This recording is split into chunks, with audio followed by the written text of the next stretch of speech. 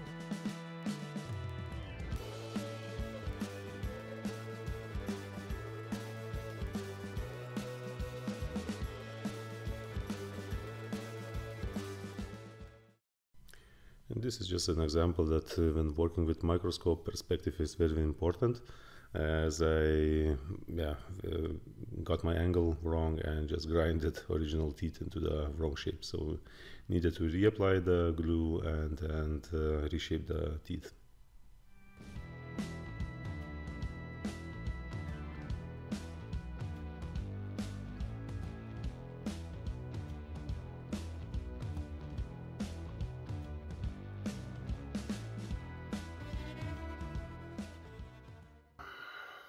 Have added the gear into its place.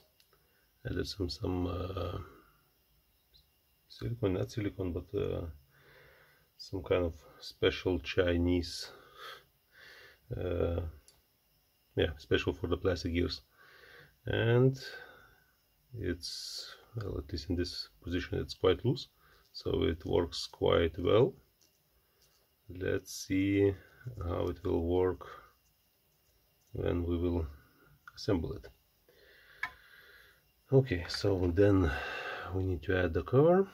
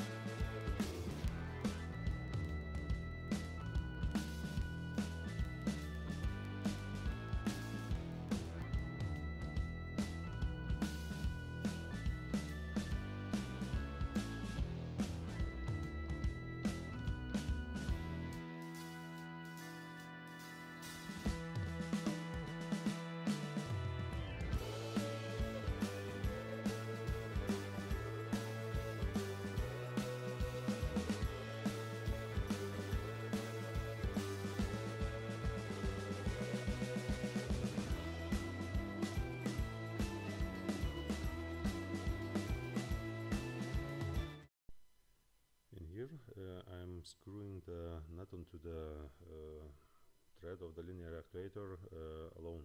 So that was I forgot to add the white frame piece. If you will not add it, it will not function as it should, only partially. So please do take care how you disassemble the machine, and in this case the white frame where the milk foamer pipe holes needs to be screwed onto the linear actuator.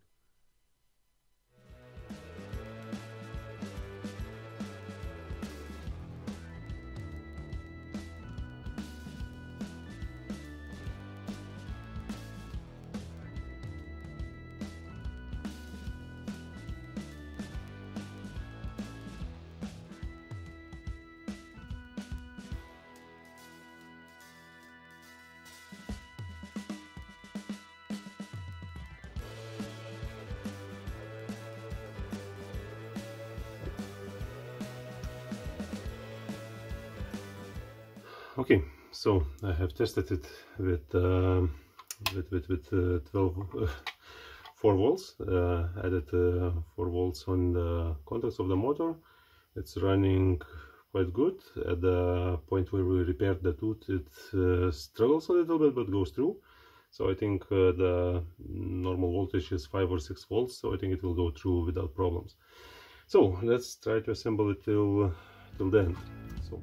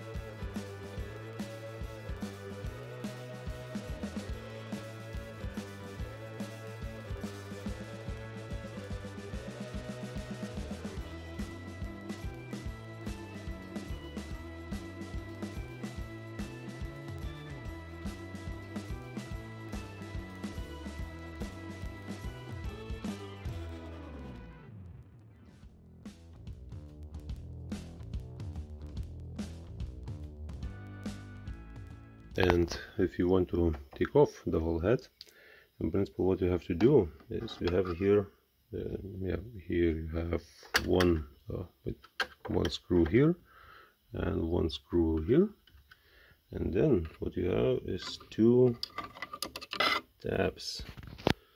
I'll try to show you here these tabs here, these tabs. And what you need to do is you have to lift a little bit this tab and push it a little bit outside the outer frame, so, or let's say the frame of the display. So what I did, from the bottom I pushed a little bit this tab up, and then with the screwdriver simultaneously pushed the frame out. So yeah, difficult to show with only two hands, but this is one thing you have to keep in mind, not to break it.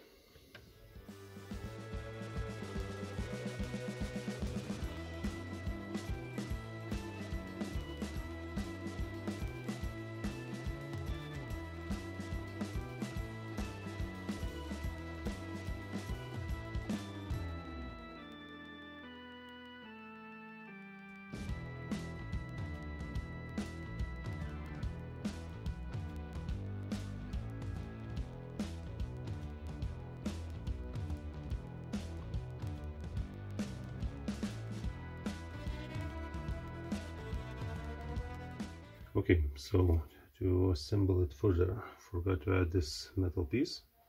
It goes down here under the, just holds a little bit better the frame. Now critical function here, I think. Okay,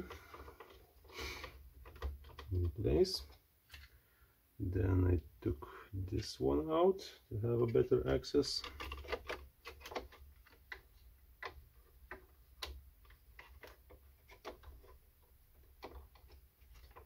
Okay.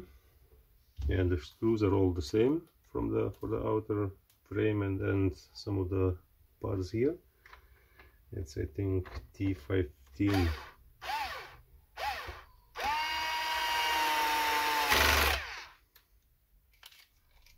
Yeah, T15.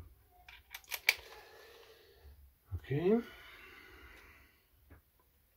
We have two screws here.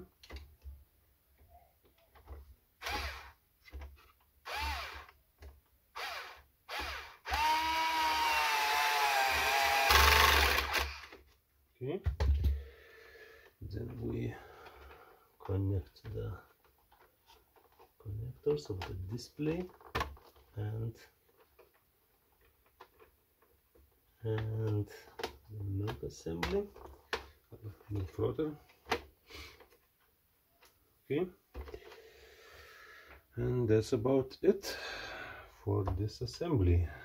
Don't think I have some missing parts, so let's continue with assembly of the frame. Brought back my frame parts. Let's add this one.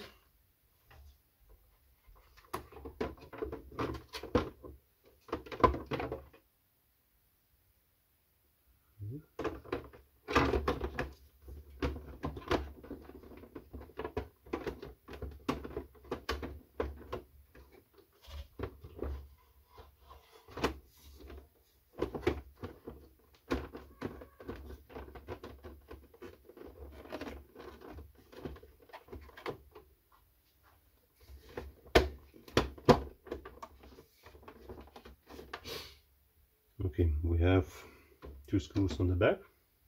I think that's already the time to screw them in. Then we add the top cover. Okay, here we have to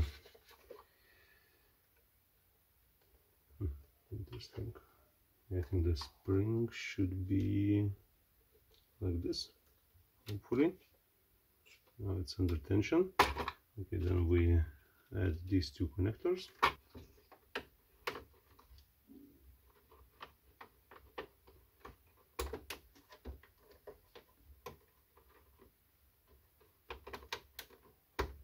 Okay.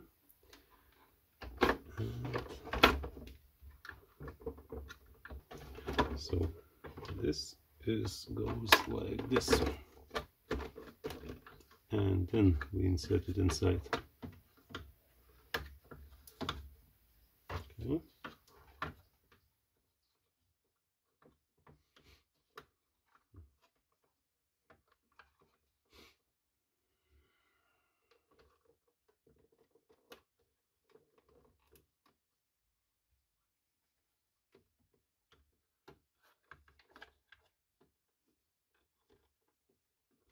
Okay, now it's good.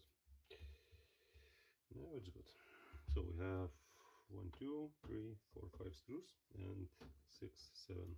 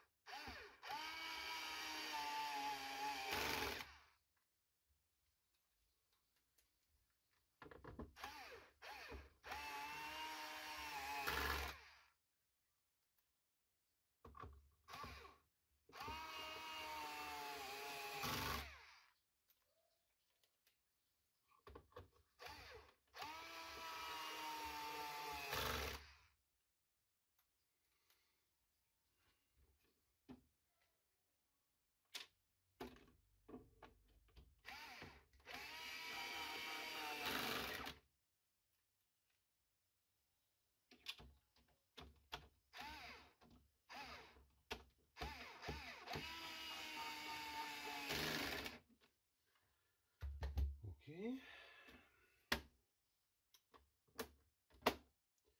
Then the back plate simply clips on, or you can take it off. You have only these two stops and stops. So to get it on it's easy, but to take it off in principle you just I just try to pull it up and then it came off. So we align these parts and go down. That's it. Quite easy. And what we have left is 4 screws, 2 screws at 2 screws here, and 2 screws here, and that's it.